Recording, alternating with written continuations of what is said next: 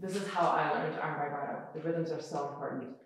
These rhythms can be applied to any sort of fast passages, for example, in your concerto.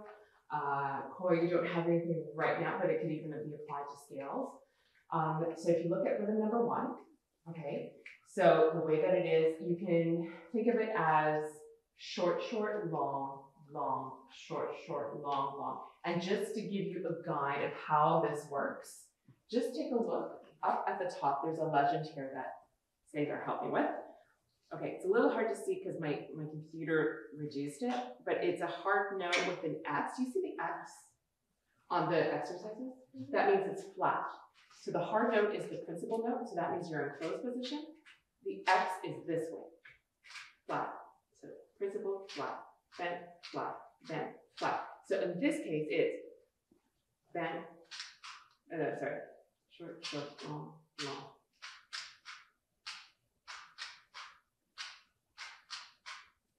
So I always do a bend, flat, bend, flat.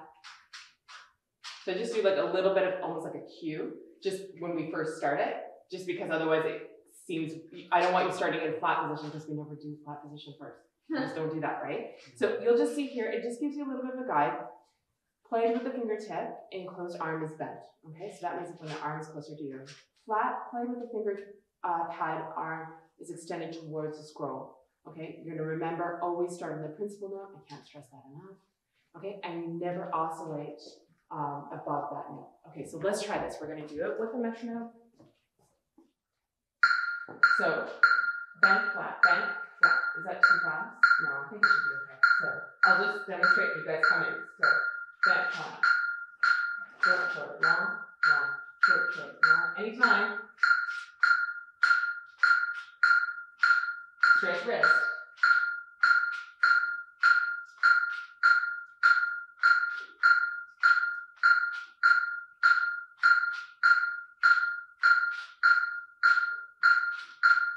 Okay.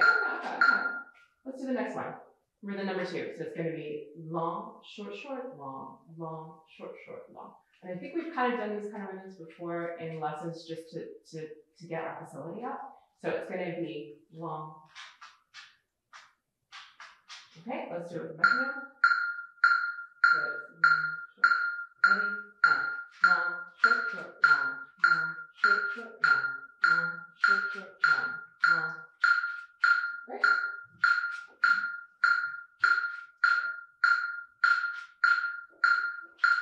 Great. Let's just jump into the next one. Long, long, short, short, long, long, short, short, ready, and long, long, short, short, long, long, short, short, long, long, short, short.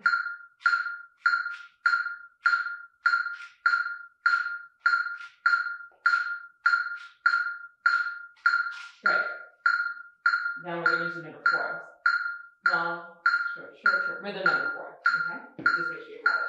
So it's going to be long, short, short, short, long, short, short, short, long, short, short, short, long, short, short, short, long, short, short, short. Anytime. Long, short, short, short, long, short, short, short, long, short, short, short, long, short, short, short, long, short, short, short, long, short, short, short. Just make sure, like Chloe, for example, just try to make sure that you would be in a normal kind of violin position.